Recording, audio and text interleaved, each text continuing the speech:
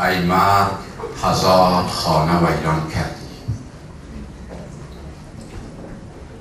ای مرگ هزار خانه ویران کردی.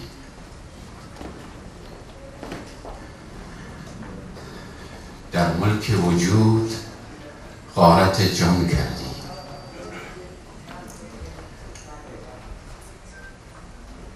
هر گوهر قیمتی که دیدی به جهان، هر گوهر قیمتی که دیدی به جهان، بردی و به زیر خاک پنهان کردی.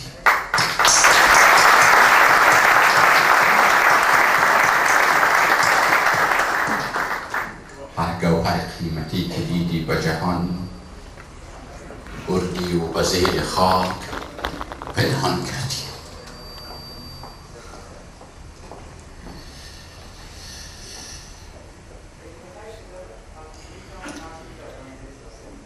به هر چمن که رسیدم،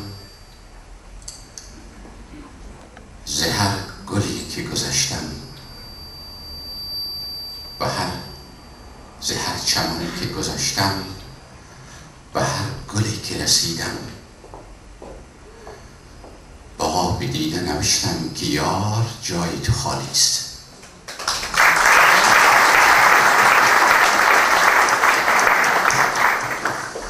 با آب دیده نوشتم که یار جای تو خالی است.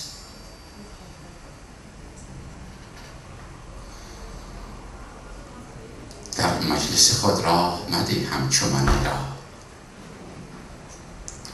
کافسرده دل افسرده کند انجمنی را.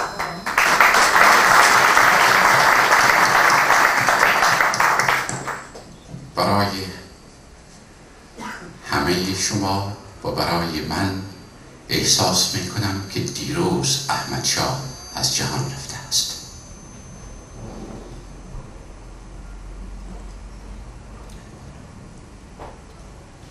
اجازه بدهید به وکالت از دوست بزرگوار خود، به نیابت او یعنی احمد شاه مسعود، از شما سپاسگزاری کنم که روز او را تشریح میکنید.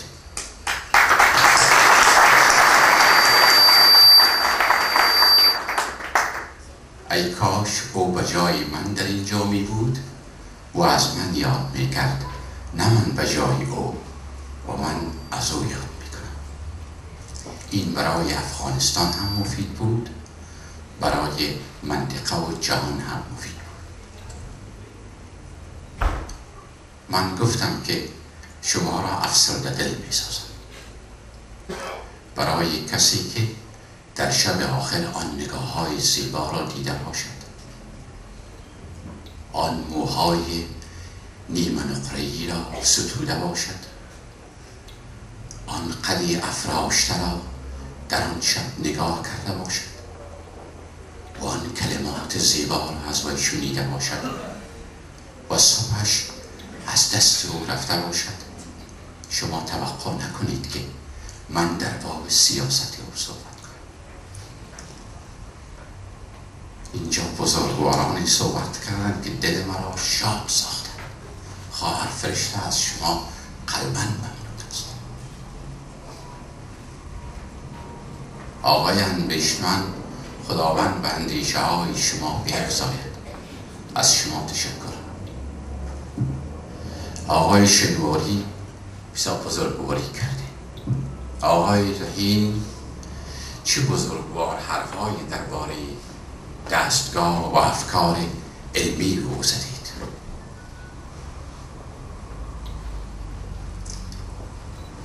من اینجا که می آمدم و من گفتم که تو خطابه اصلی را می دهی. من به خود گفتم که من کجا و دست گل چیدن کجا؟ ای باغبان، ناله بلبل مرا اینجا به زور آورده است.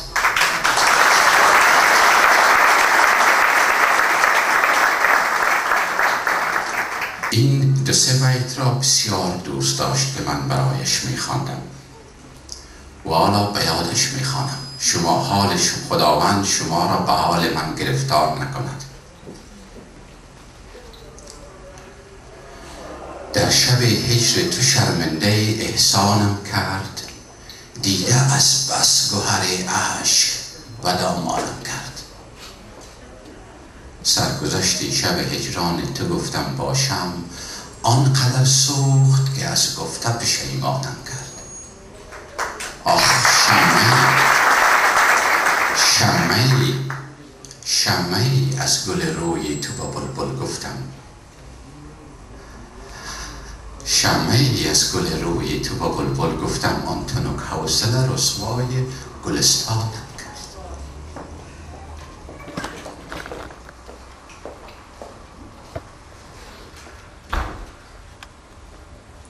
شمعی از گل روی تو با بلبل گفتم، آن تنک حوصله رسوای گلستانم کرد. این بزرگواران و دانشمندانی که اینجا نشستند، آقای رحیم، اینا شاید بگویند که ما تو را آورده ایم که درباره خصوصیات او صحبت کنیم. شما کسی که عاشق کسی باشد از او بگویید درباره خصوصیاتش صحبت کنید، اشتباه میکنید.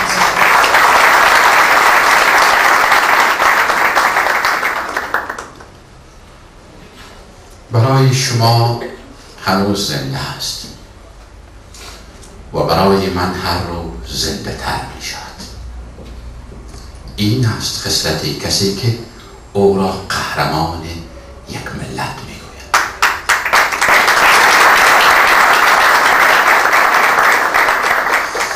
یک شب در کوههای بلند فکر کنم بدخشان، میان بدخشان و پنجشیر بودیم.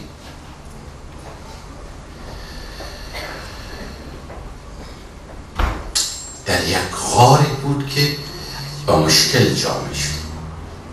ایشان بسیار لطف میکردن، مرا یک مقدار لحاف بهتر میدادن. فکر میکردن که هم من با آن قوت و متانت نیستم و دیگر این که من از ایشان عمرم زیادترم.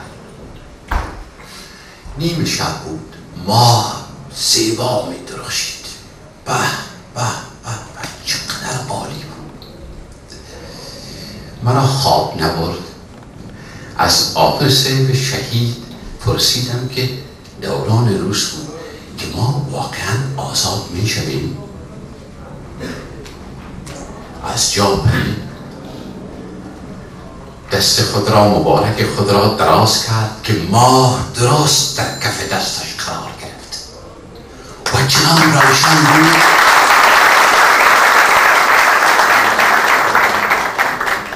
چنان روشن بود که گفت خلیلی صاحب، آزادی افغانستان همان پای روشن است که این ماه در کف دست من. وقت در ذهنت نیاوری که آیا ما آزاد میشویم یا نه، فقط بگو چه وقت آزاد میشویم. این روحیه آزادی خواهی قهرمان ملی افغانستان بود. یک روز دیگر پاریس آمده بود، منم در خدمتشون بودم، یاد شما هست. من صبح ساعت 6 آمدم که ایشان به نماز خود بسیار معتقد بودند. ما کم و بیش بودیم و ایشان من یادم نیست که یک بار هم نمازشان قضا شده باشد. جانماز را گذاشته بودند و در همان روزا طالب ها بت بامیان را شکسته بودند.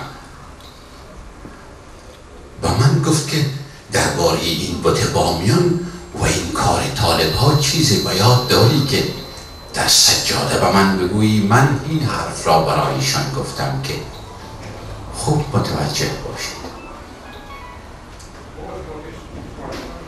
گفتم آن که بت را به موافقت می پرستد، آن کس که بت را به موافقت می پرستد و آن کس که خدای را به منافقت می پرستد، اولی خدا پرست است، دومی بت پرست.